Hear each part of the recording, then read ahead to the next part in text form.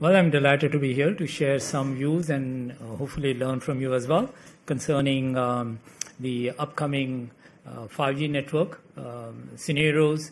We have gone through a whole set of generations of wireless, and we're seeing that 5G is going to be a fundamental paradigm shift in terms of how the operators and the customers will be dealing with 5G. So this talk is about some major issues still to be resolved for 5G. 5G per se has got a whole set of documents, especially on the 3GPP side. The ones I wanted to highlight today are what specific action need to be taken to make it workable for the applications that it is targeted towards. So the overall structure of the talk is we'll start with introduction to 5G. As I said, I'll only highlight a few things about it. Then the key area where there is considerable concern continues to be is in the operation in the millimeter wave spectrum. As you know, millimeter wave is in the 30 to 300 gigahertz, which corresponds to the wavelength of 10 millimeter down to 1 millimeter, and the 5G is operating in major part of that spectrum, which none of the cellular systems have operated so far. The major issues that we will touch upon today are the propagation and coverage. And as you would expect, when you change the basic spectrum domain into a higher and higher frequency, the path loss and all other types of negative connotations relating to the distance come into the fore, so we have to take specific actions. Not that these are something new that we have not come up with. In fact, things like MIMO and others are defined as part of earlier generations, but they have not been critical and as imperative as they are for 5G, and we will walk through that. And then biological impact is something new because all the current systems have worked in the sub 6 gigahertz range, whether you're talking about the 3GPP standards all the way to 4G or Wi-Fi or WiMAX or all the other lower level area networks, proximity area networks and so on, like Bluetooth and all, which all work in either ISM band at least below 6 gigahertz. And then we'll come up with some conclusions in terms of what steps we need to take. This is the summary of the evolution going all the way from the 1G, 2G to the 3G, 4G, and what differentiates 5G from the earlier versions. Basically, starting from the left, you have what is commonly called as the feature phone, and the 1G and 2G, as you know, were targeted towards voice. The 1G was that big brick handset that you might be aware of, which for which the battery lasted maybe a couple of hours. It was only useful for car mobility, but it was, without that, we wouldn't get the next one. So 1G was the basic analog type of voice network. Then 2G became the key one in terms of providing enhanced voice, digital voice. And you may recollect there were basically three standards. One was a CDMA and TDMA in US, the two standards. And then GSM, which is nothing but the TDMA, was introduced by Europe as a TDMA standard. Over time, clearly, US TDMA, sort of died down because the real energy and the backup, although it was not as efficient as the US CDMA, was the 3GPP. They had much more cloud around the world. So GSM became the comparatively maybe 70–80% of the networks around the world, and possibly in US and South Korea and Puerto Rico were the ones which supported the CDMA, the USA CDMA standard. So the whole focus on 1G, 2G was voice. And at the same time, you can sort of see that the wireline communication was roughly a decade ahead in this sense as we move forward, especially for data transmission as compared to the wireless. So the internet was primarily introduced on the coaxial and the copper network, DSL, as well as all the cable data in the 90s. And then when we come to the 2000s and 2010s, the migration for wireless, and that is the focus of today's talk, was towards data, and then finally in 4G towards video. So it's like the sequence of what type of traffic we need to support, which determine the generations. 3G in normal parlance was called Internet on Wireless. The idea was what was provided in the wireline in the 90s became the requirement for 3G. So 3G clearly supported voice, plus it supported data, and still in the range of 384 to 1 megabit kind of a data. And that gave rise to the new concept of the smartphone. And then, of course, you all know the subsequent tremendous growth of a smartphone as a required user device for most of the customers. So we have the data, and the basic structure changed somewhat.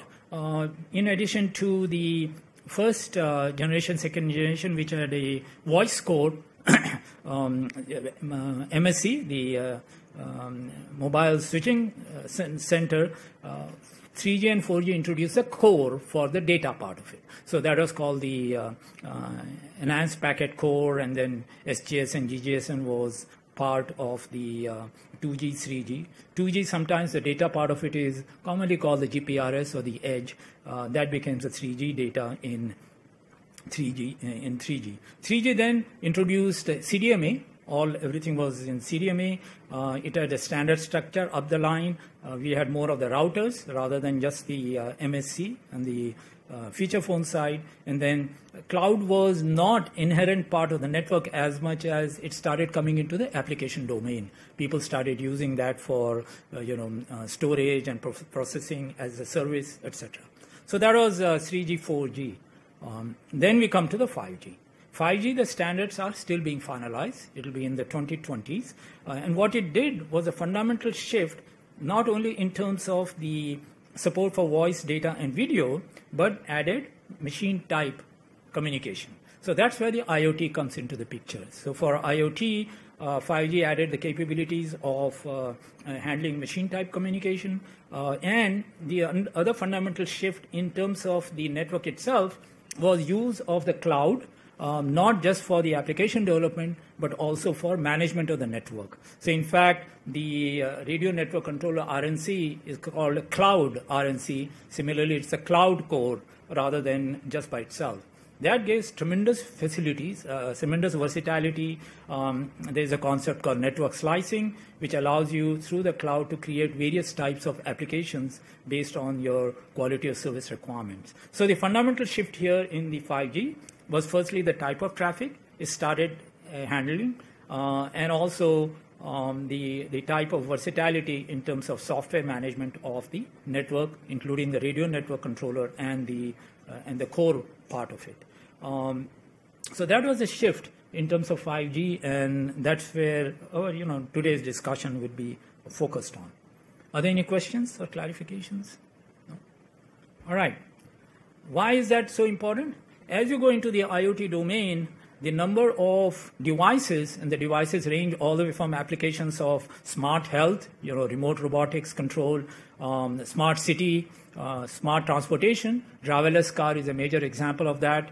Smart agriculture, where you have all kinds of sensors being used as a way to measure the humidity and whatnot and be able to control the irrigation. So there are mind-boggling examples involved in IoT, and as it becomes augmented with artificial intelligence, metadata analysis, and so on, it will be the foray into the completely new intelligent applications of the future. So by 2025, it's estimated there will be close to 80 billion devices in connection, whereas for a population of about 8 billion, so that's roughly 10 billion devices. 10 devices per person. Not that each person will have 10 devices, but the overall average is going to be about 10 devices per person. lot of that you already might have seen in many of the applications. Anytime you have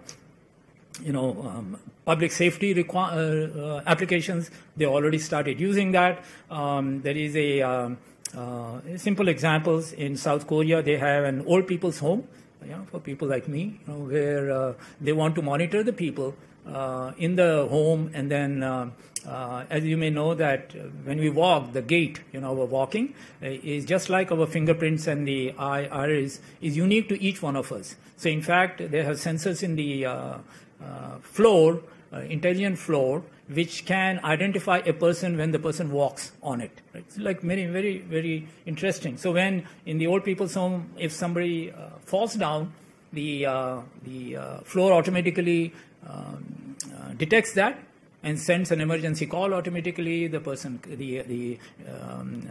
emergency people come, the ambulance comes, and et cetera, et cetera. So those are some of the starting examples that are happening in Hong Kong in many areas. When they walk through the turnstile of the railway stations and all, there's nothing like punching your card or buying a ticket. The system automatically detects you, knows where you went into the station. When you come out, it knows where you came out. You go to the shop, you just pick up the stuff and walk out. And everything is done through the Internet of Things kind of approach. So it's a tremendously explosive growth in terms of Internet of Things items. Right. Okay, so this summarizes then the primary issue in terms of how the 5G operation needs to be handled. On the left-hand side is the range up to 6 gigahertz, the TV white space below the 1 gigahertz, in the range of 600, 700 megahertz, which is tremendously strong prime frequency range in which cellular systems want to work. They give you much higher range, much better performance, and so on and so forth. So those are the macro cells. So if you look at the left-hand side, that's basically, you can identify as pretty well Wi-Fi, WiMAX, cellulars up to 4G. All the systems operate up to 6 gigahertz, the sub-6 gigahertz range. Then when we go higher and higher frequency, clearly the as you know, the resonance related to the bandwidth determines the size of an antenna. So as you go to higher and higher frequency, the size of the antennas becomes smaller and smaller. So 5G, which is the operation in the higher frequency range, 30 to about 100 gigahertz, would have the coverage for very small range, in fact, maybe 1 kilometer or so per cell. And we will see how we are going to mitigate that. The millimeter wave, in fact, is not an unknown area for operation, and that, of course, also may create some conflict with the 5G operations. One is that each time we go through the airport with that scanner, right? The scanner operates in the millimeter wave. A lot of the satellite communication is also in the millimeter wave. Now the scanners are sort of local, extremely low, power, and we will see how that will or will not affect our health. And then satellite, of course, that issue is being worked in terms of what specific bands will be provided by 5G. By FCC for 5G, so that it doesn't interfere with the satellite communication. All the weather forecast and all that is dependent upon millimeter wave. So those are the primary applications in the millimeter wave region as far as new propagation requirements are concerned.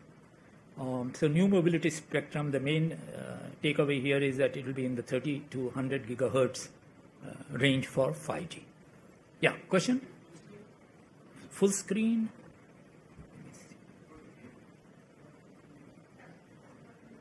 Go to the view. Yeah, right here. Oh, yeah, okay. Thank you. Or maybe. Yeah, that will help. That should help. Yeah. Full screen. Thank you. Thank you. Should I repeat all my lecture all over again? No? No. All right. I'm glad you said no. All right. So are there any questions on this? Right.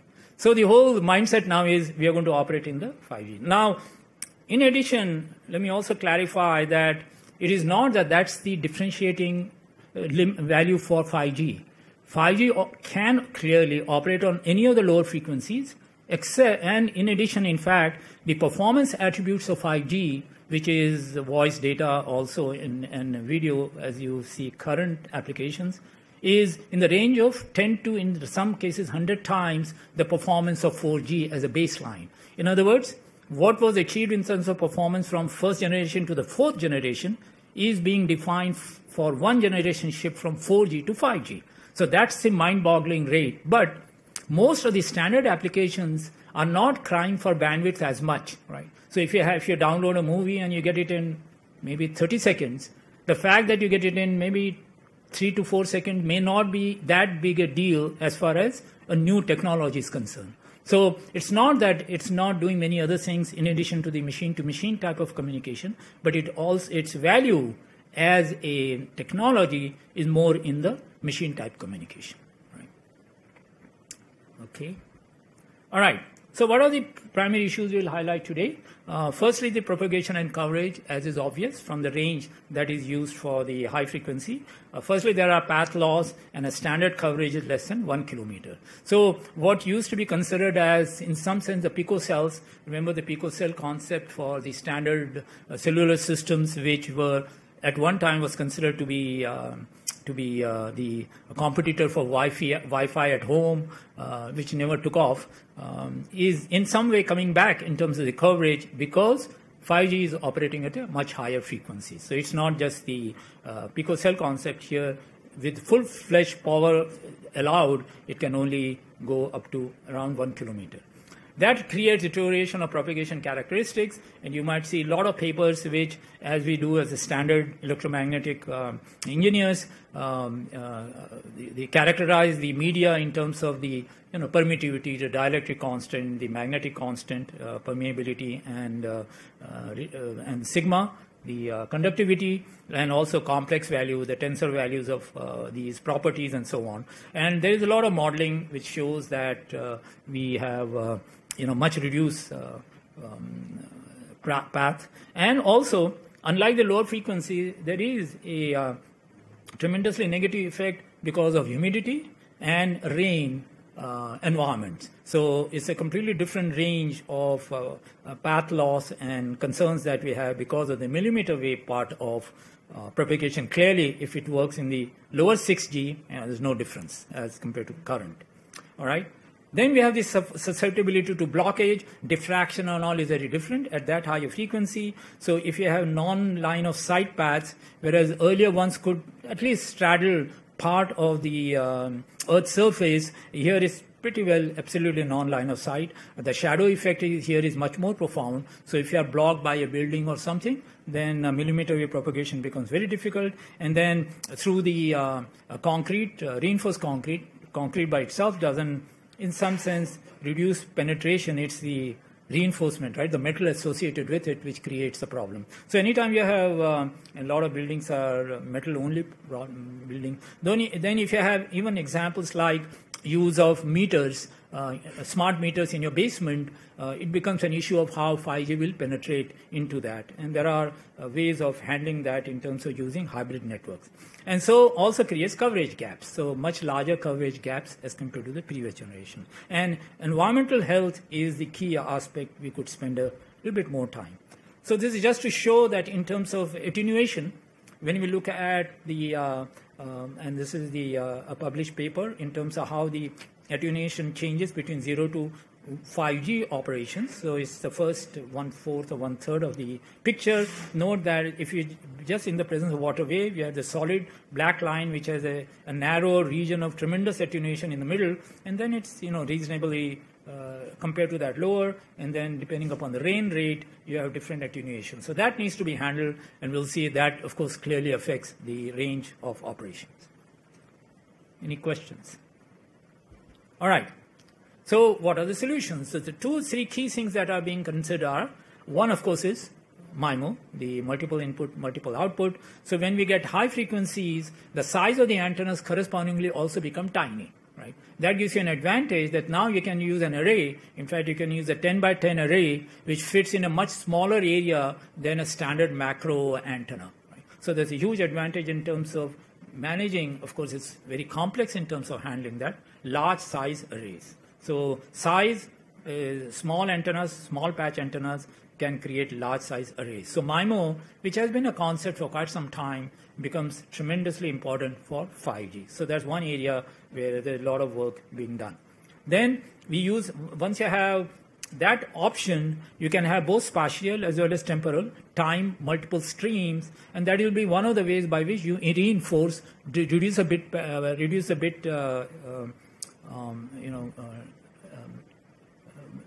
bit errors and be able to pass that on. And then narrow steering beam, that concentrates the energy. Mesh networks, instead of going all the way to the base station and down, you create a communication locally, and that's much faster, much more efficient, and all relays in between. And then dense using small cells. So those are ones which are being considered to handle some of these issues. Note that if you look at a 4G macro network compared to the 5G, it's expected that even every lamp post, every light post would have an antenna, 5G antenna, as a way to provide extensive coverage, and the size of the arrays could be 100 elements or more, 10 by 10 or more. So massive MIMO is what is defined as.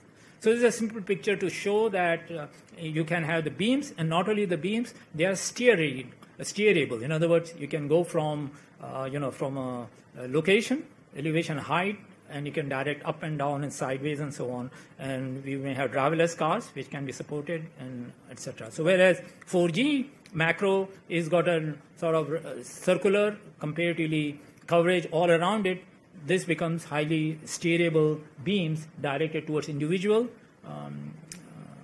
device or user, and they can be steered along as the person also moves or the device moves in the environment. And then, of course, the mesh network, the range is 1 kilometer, and that's pretty standard, networks used in terms of providing device-to-device connections. So now we come to the crux of what the issue in terms of 5G is, which is health impact. If you look at the higher frequencies on the right-hand side, those are the gamma rays and the X-rays and the ultraviolet rays, and you know that those are ionizing. In other words, the energy in the electromagnetic waves are able to knock an electron out of an atom. So as they go in, they can reach all the way to pretty low level, and and that's why X-rays are. X-rays, in order to see the bone picture, you got to go into the body, otherwise, what's the use? But they are very dangerous in terms of the amount of X-rays that you can accept, because that can, when you knock the electrons out, it changes the cell structure, and hence cancer and other things can happen. So that's on the right-hand side. We are going to ignore that. Going to the left-hand side, those are called non-ionizing. In other words, the electromagnetic waves do not have the energy to knock an electron out, but it can change the energy state within the atom itself. So what now you have is in the 0.7 to 700 gigahertz, that's where we are working now, it's the cellular frequencies all the way to 100 gigahertz. There, they cannot penetrate the skin, but they do have some effect on the body, and that's the research going on in terms of what happens. So basically, if you look at what the initial target is, the IoT is expected to operate in the 24 to 60 gigahertz. Even Wi-Fi and all is being designed as a way to work up to 60 gigahertz, and is part of that millimeter wave. If you really model your skin in terms of this electrical and permittivity and permeability characteristics, electromagnetic characteristics, you can model that, and then you find that the frequencies, the millimeter wave frequencies, are able to penetrate only the two upper layers of the skin, the epidermis and the dermis, do not go below that. So what happens is that the sweat glands become conductive, there's a lot of reflection, and the effect is confined to the skin, which ends up in rise in the temperature. So what happens is the body temperature goes up. So the effect is more in terms of power density rather than surface density, rather than power volume density, which is what is involved in the other types of harmful effects. So what is the harmful effect of that? In general, the temperature, body temperature will go up. And what IEEE has done is define a 1 degree centigrade temperature rise to be the max that we should be allowed. Anything higher than that is called hazardous. And when the power is defined for all these radiated power, they usually use a factor of 50 as a way to give the safe threshold for how much radiation we should be able to absorb. Any questions? All right. So what has happened so far is that what used to be the criteria in terms of power density, 1 milliwatt per centimeter squared on the body, that defines the power that your sensors and the base stations can send, is being extended to all the millimeter range, which is sort of dangerous because currently there is inconclusive information about what level of problems humans would have based on these propagations. So in 2017, there was a letter sent out to both FCC and to United Nations to carry out further studies. American Academy of Pediatricians also have stepped in. So there are a lot of literature being done as a way to understand the impact, but that is an open item. What I expect is that it's not something to be concerned about at the time. It may take some years. Not only that, the level, rather than 1, it may be 0.8. It will be in the vicinity, not in an order of magnitude different. So, and finally, the deployment issues. You see a lot of bad press for 5G, not because it's bad, because it's being deployed prematurely. So that is what I see. So finally, then the 1G to 4G and 5G support multimedia, but 5G is a new paradigm, and it's a new domain of millimeter wave, and key issues are health and propagation. All right. All right. All right. Thank you.